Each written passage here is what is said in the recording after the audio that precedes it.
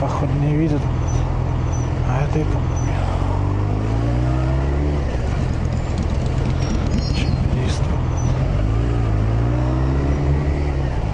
Что это?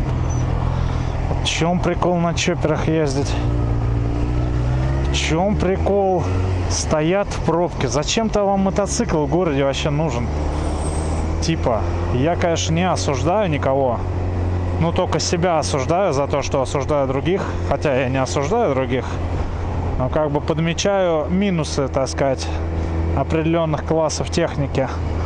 Зачем в этих пробках стоять на мотоцикле? Вообще просто не понимаю. Купит голду себя. И даже ускориться вот так вот не могут. В дырочку залезть не могут, так сказать. Понимаете, о чем я? О, блядь, еще один, нахуй. Ебаный в рот, блядь, а. Пиздец, блядь. Че, у нас новая мода, нахуй? Покупать чоперы и стоять в пробках на них? Зашибись, блядь. При том, что сегодня вообще выходной день. Все равно стоят.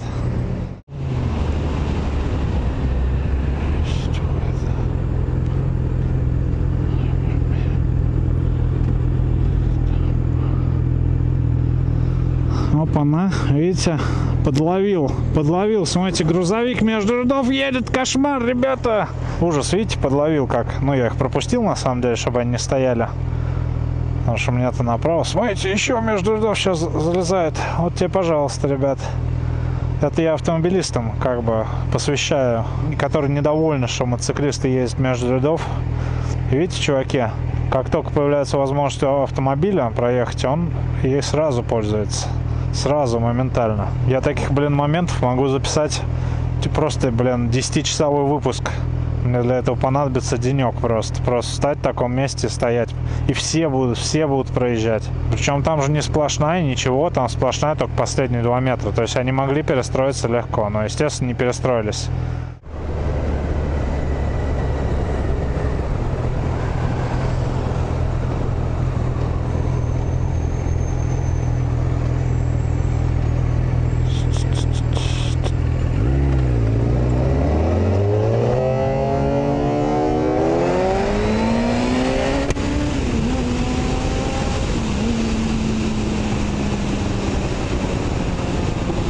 Блять, БМВшник нахуй, ебаный в рот, блять. Как всегда, в своем амплуа. Просто как всегда. Надо наказать тогда. Не накажу, он направо.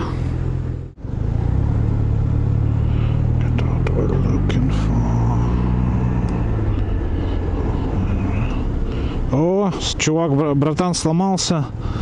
Братан, давай я за тебя.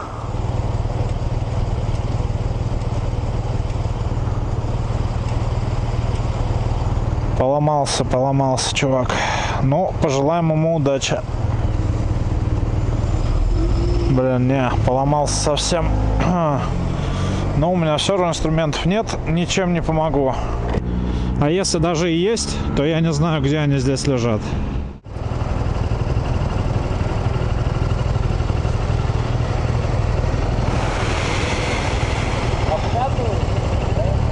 Чего? Обкатывают? Ну, типа того, да. Но это не мой. Не мой.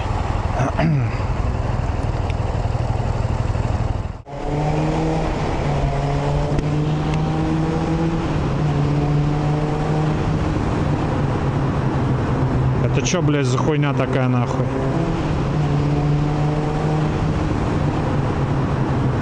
Это чё, блядь, за хуйня такая, нахуй?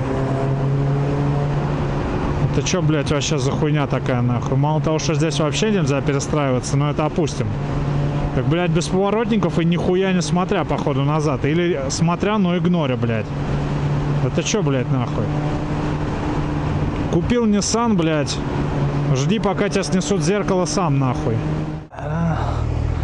Call the police. Call the coroner. Call the office. Походу, что, узнал, что ли? Infinity вода что, тоже в теме? Тоже смотрит?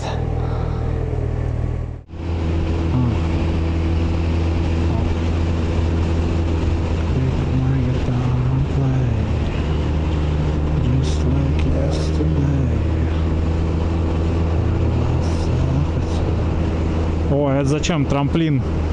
Тут, я думал, тут типа обучают вождению, а там вот, ну да, горка, столбики стоят, конусы. А там такой трамплин, это походу что-то новое, в общем, в сдаче экзаменов на вождение, да, я что-то пропустил, сейчас по-другому учат. Я бы, кстати, так поучился, это, наверное, прикольно.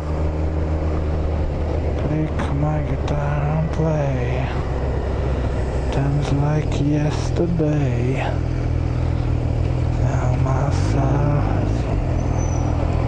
Блять, а у кого тут нахуй главное, а у кого не главное, я хуй его знает, блять.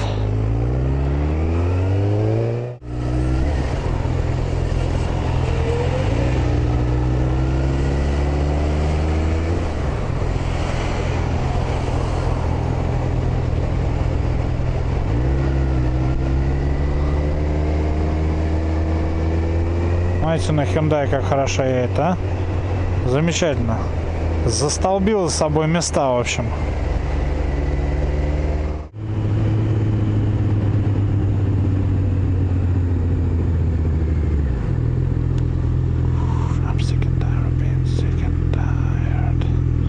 Нанотехнологии от таксиста.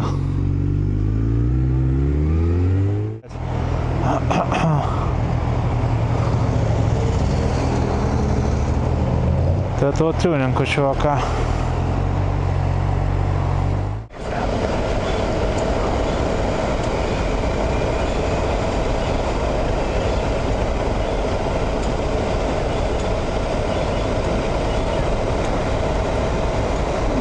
Походу это фанаты Битлз. Хотя, учитывая, что обнаружил это я, может быть, это я фанат Битлз. Кто знает, кто знает.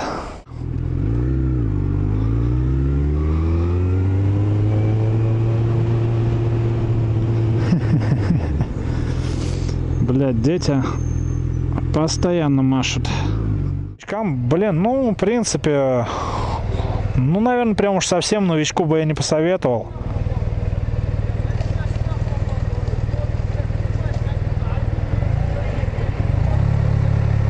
Что-то там чувак лечит, кому-то штраф, что ли, попал. Чувак что-то лечит там, короче, таксист. Братан, а что ты говорил по поводу штрафа? Ты что-то говорил по поводу штрафа кому-то, нет? Не понял. Ты так говорил кому-то по поводу штрафа что-то, нет? Не, он уже красный горит, а он вот здесь в середине ходит, по телефону разговаривает. Я понял, понял. Зачем ты проедешь быстрее и разговаривать? Ну, блин, это любители есть, да. Вот, видите, узнали хоть, о чем он там говорил. Ух ты, блин, тачка крутая какая. Последняя машина с рамой, ну, последний седан полноразмерный с рамой V8, кочергой, диваном. Короче, все, что надо в ней было, к сожалению, таких больше нет.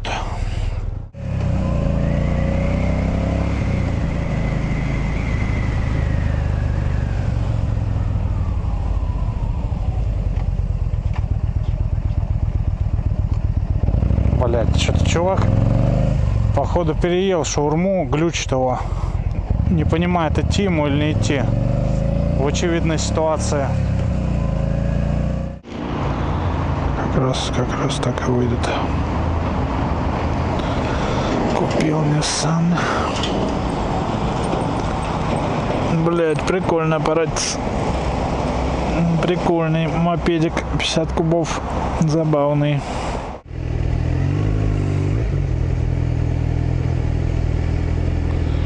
Блин. Че, ларгусовод сбил человека, что ли? Нет, нет. Колесо вывернуто, походу, авария. Или нет? У меня, походу, колесо одно вывернуто, а другое не вывернуто, да? Сломался, что ли? Отвалилось колесо, такое ощущение.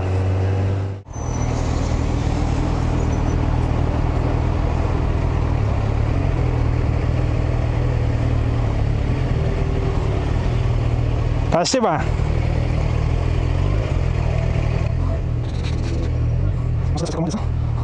Посмотрите, сколько мы сэкономили.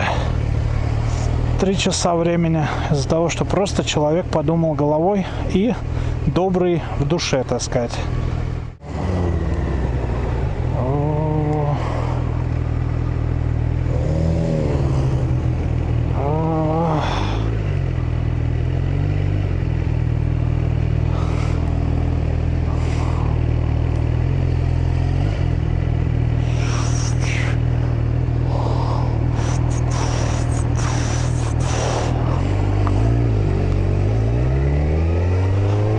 Удобно на мотоцикле. Раз, привстал, посмотрел прям через препятствие и попер.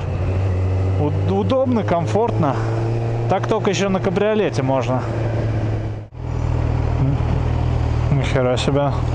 На Volkswagen, походу, вообще не смотрел. Ух ты, блядь, еще кто-то нахуй не смотрит, по ходу дела. Пиздец, блядь, лишение нахуй, по большому счету. Потому что обязаны включать типа люстру, если хотят, ну, от правил отойти, но при этом не имеют преимущества в движении, как бы. То есть все равно должны мне уступать бы были. Но если бы включили сирены, тогда уже нет. А у них вообще ничего не включено, блин.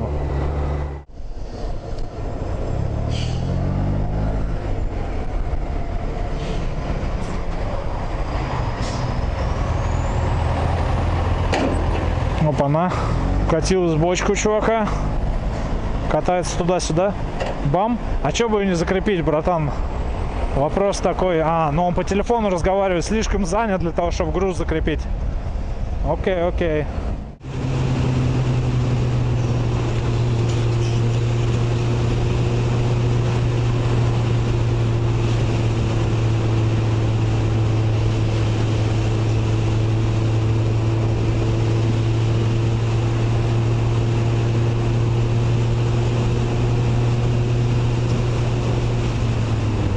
Опа-на, вот это вот проеб ситуации.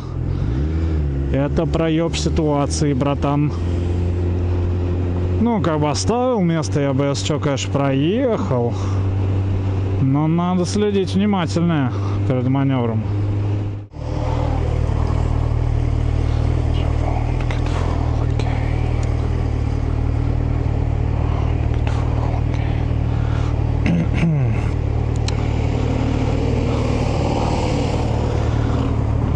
Прикольная расцветка, прикольная.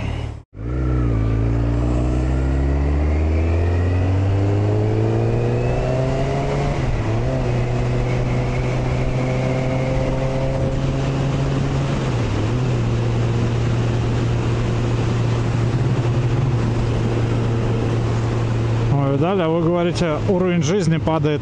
Одни лимузины, короче говоря, на заправке. 3 или 4 штуки.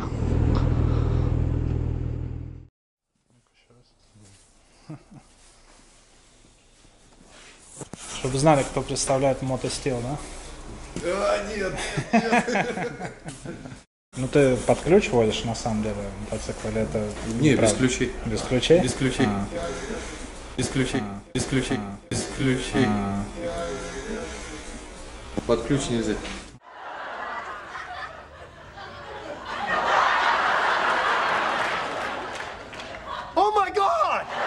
Уже сезон я езжу на мотоцикле, привезенном под ключ с японского аукциона. Без ключей. И хотел бы напомнить, что привезла мне его компания Moto Steel. Они помогли мне в подборе, оценили состояние, выкупили, растаможили и доставили. Работают грамотно, консультируют и подсказывают на всех этапах. Вот список аукционов, с которыми они работают. Ссылки на сайт Moto Steel с доступом к аукционам и группу ВК со свежими лотами под видео.